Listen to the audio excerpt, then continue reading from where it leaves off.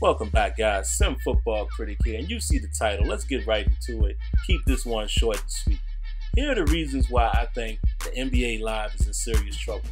First and foremost, what you're looking at in this video is the most recent trailers dropped by NBA 2K, introducing my part, as well as Live's trailer, introducing, some improvements on the offensive side of the ball.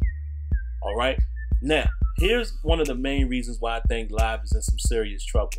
First of all, you cannot let the Giant come out swinging. You can't let them come out and they come out and they swing first. They get the first punch. And the reason why I say the Giant is because everybody knows that NBA 2K has been the prominent game, the more dominant game over the last several years. Even if you're looking at the year 14 games, NBA 2K sold roughly 7 million copies. Live sold 150,000. Okay? And we all understand Live is rebuilding itself. So I'm not going to compare the games as far as gameplay, because like I told you before, I don't expect Live to be where 2K is. Not to say that 2K is perfect, but let's just keep it real. 2K is in a better position. So I'm not even going to go with the obvious. But my point is, first and foremost, you can't let them come out swinging and give them a 3-week head start. You can't do that. The fact that Live is delayed, that is a serious problem, because there's numerous people who will enjoy 2K, and you're going to expect them to turn around and buy another basketball game without playing a demo.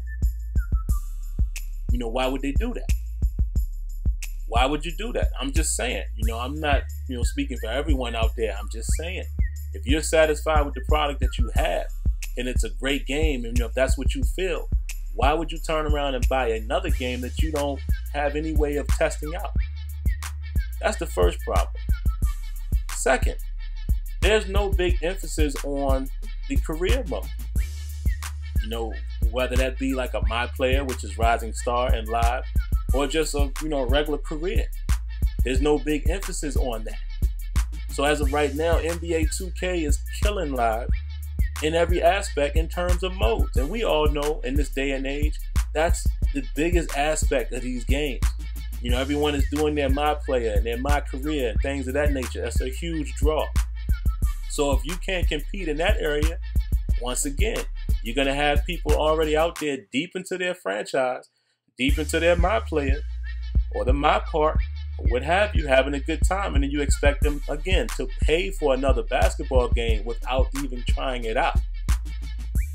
That's a tough sell. Now, I want competition just as bad as everyone else, but we're talking about money here. Without being able to try the game out first, how many people are willing to pay another $60 when there's already a game that they're satisfied with? I'm just saying.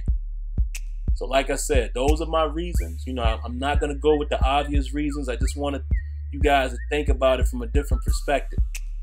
And I'm interested in seeing how these physics are going to be that they're advertising here and Live as well. Because, we all know that the physics is not up to par yet. And Madden, it's improving, but it's not up to par. So is that really going to be a selling point? All right, so that's pretty much all I got to say, man. I'm going to go ahead and get out here. Like always, let me know what you think. Don't forget, guys, every Thursday night, Sim Standard Radio. Make sure you tune in. And don't forget to check me out on Twitter at SimFBallCritic.